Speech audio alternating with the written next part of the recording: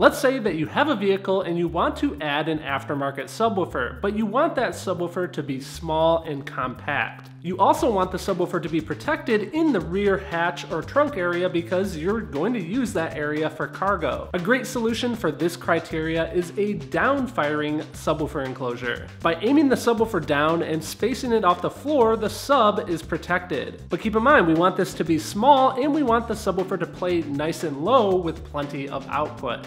Well then, we need to use a high quality shallow mount subwoofer and we should go ported. So in this video, we are going to build just that, a ported downfiring subwoofer box. I'm Mark, welcome to CarAudioFabrication, the show where together we learn how to master car audio and how to design, build, and install our dream car audio system. Let's get on in to the build. The first and most important key to getting a good subwoofer enclosure build is to have a good plan. For this project, I'm planning on doing a downfiring ported enclosure. Now, for those of you that may be new to subwoofer enclosures, for a ported enclosure, it is critical that we have a precise cross-sectional area for the port and a precise length that correlates with the internal air volume of the enclosure, and this is all calculated in order to get good sound. I know that this can be complex, especially if you're new to car audio, so just so you guys know, a shameless plug here, I do have custom subwoofer enclosure designs for your subwoofer and for your particular vehicle and dimensions.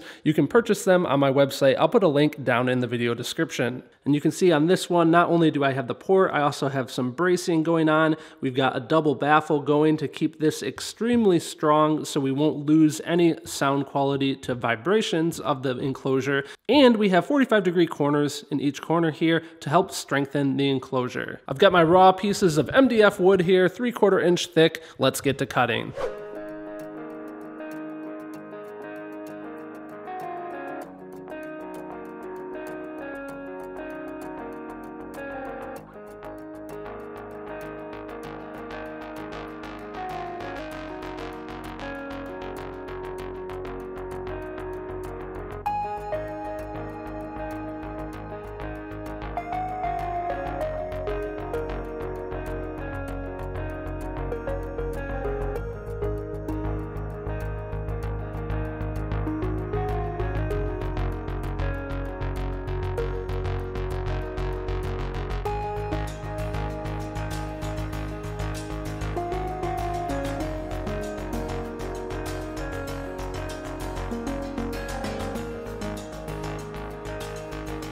And here it is, fellas. We've got every single board cut that we're going to need for this enclosure, including those 45s. Now, what I always do while I'm going along making all my cuts is I label what each different piece is. This just makes the assembly process a little bit easier and I don't have to double check my drawing. So cutting all of our boards is the first step. We don't want to start assembly yet because we still need to do some of the detail work. For example, on our baffle boards, we need to cut out the hole for the subwoofer. So I'm going to show you guys that. I also need to do some detail work on the inside of the brace piece.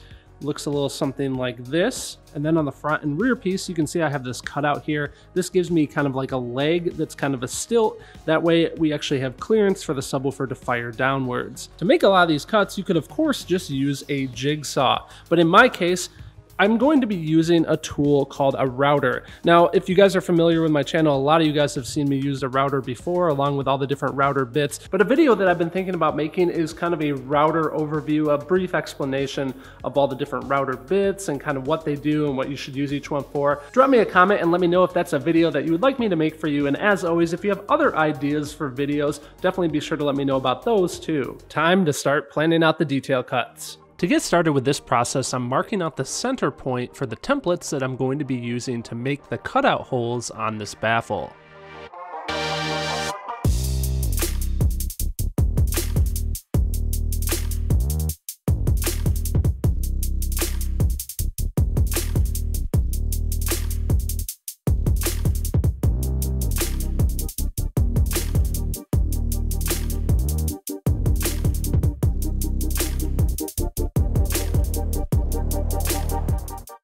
You'll notice that through this process, whenever I'm using the router, I first rough cut material, leaving about 1/8 of an inch in order for that router bit to take it away.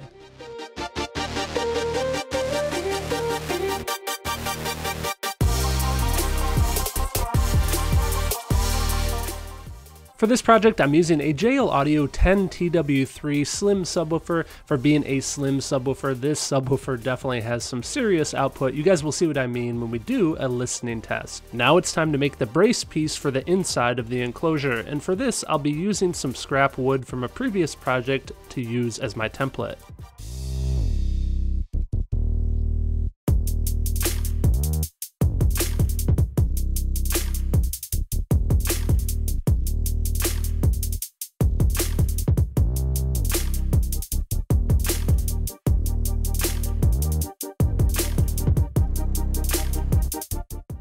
Next up, on the front and back of the enclosure, I need to make these little stilt legs and have this cut out so that the air from the subwoofer can fully move in and out from underneath the enclosure.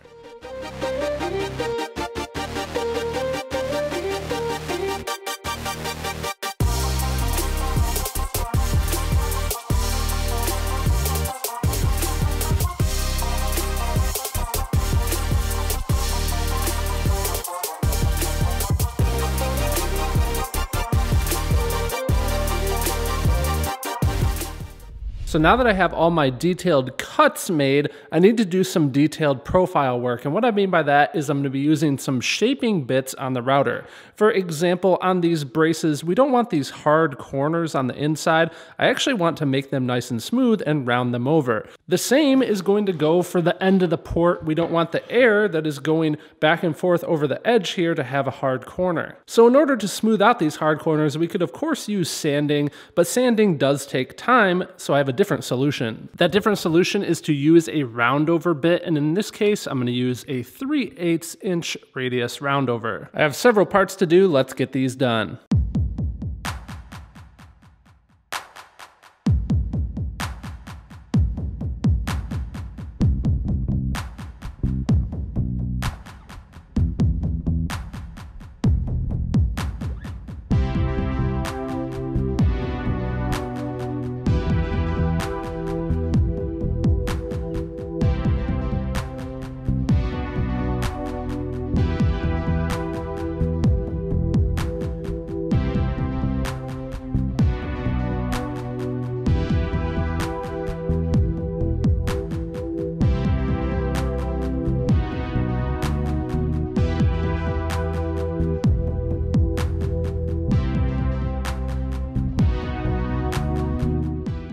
Now that I have all these roundovers added, I did forget something here that I need to add in that's important. I need to add a spot for my speaker terminals so that I can actually have a wire and obviously signal going into the box. I'll be using these here. These accept a banana style input, and I have something cool planned for the way I'm going to do this. I'll show you guys how I make that cut in a second, but really quick, I do want to thank our monthly channel sponsor, New Concepts, and show you guys these here. These are the New Concepts basic 3-way fuse blocks. I have one set up for a positive lead for the fuses, and then I have another setup here because you can use these as a ground distribution block too. These have 2 inputs that accept up to 0 gauge in size, and then 2 outputs that accept up to 0 gauge in size, and then a 4 gauge output as well. So 3 total outputs along with the 2 inputs. If you want to learn more about these, check out the link down in the video description. Let's get into making this cut for the speaker terminals. I'm going to start with marking out a center location for the hole cutout that's going to go through the first layer.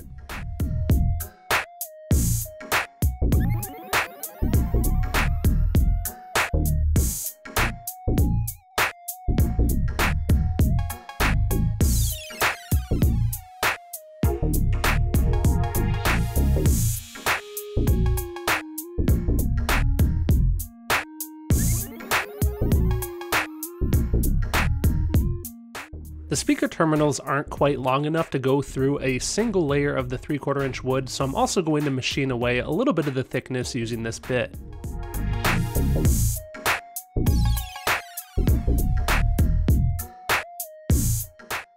With that done, we're getting really close to being ready to assemble all these pieces. There is one more detailed thing I want to do. I always like to think about how I'm going to upholster this enclosure and wrap it before I start assembly. And that is because we can do some things to make our wrapping a lot easier to hide the seams. In this case, what I'm gonna do, this end piece here and this end piece here, I'm gonna add what's called a rabbited groove around the outside edge. This is what a rabbet bit looks like. It basically cuts a notch into our piece. Let me cut a notch really quick and then it'll make more sense why I'm doing this. What this notch is going to do once it's butted up against the other pieces of the enclosure is it's going to leave a little U-shaped channel, and that will allow me to tuck the edge of the carpet from this part into that, and then the carpet that's on here will also tuck into that same channel, and it will give me a nice transition gap to cut the different pieces of carpet and have them fit together. This will make more sense later. Let's get into assembling this.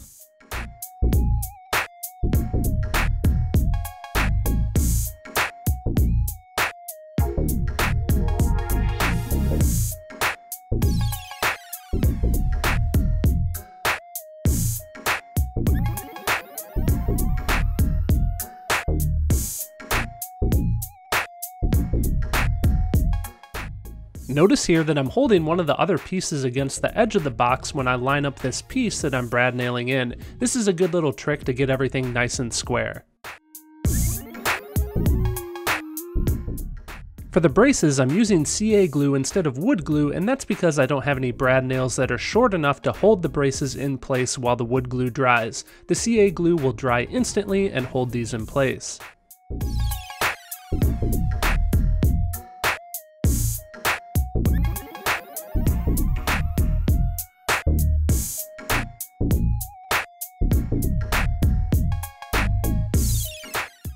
So here's what it looks like inside the enclosure once the subwoofer is mounted. You can see that this bracing is nice and close to the subwoofer. That way we're not going to have any panel flex in this panel here because this subwoofer is going to be moving quite a bit. We don't want to be losing any acoustic energy to that vibration. It also helps that this is double baffled anyhow. You can also now get an idea what this groove looks like that I made with a rabbiting bit earlier. This is going to work really nice for tucking the carpet in. Got the 45s mounted in the corners, got our port rounded over here. I haven't rounded over this corner yet intentionally. I'm going to wait till I put the top of the subwoofer enclosure on and then run a round over bit around this inside hole. Now these holes here are of course the holes for the wiring. I'm going to get that wiring ran while I still have access inside the enclosure because I like to secure the wiring using these things. It helps to prevent the wiring from bouncing around. Let me show you what I mean. Now that the wiring is done, this gives you guys a better idea what I was talking about. Have my wiring terminals attached there.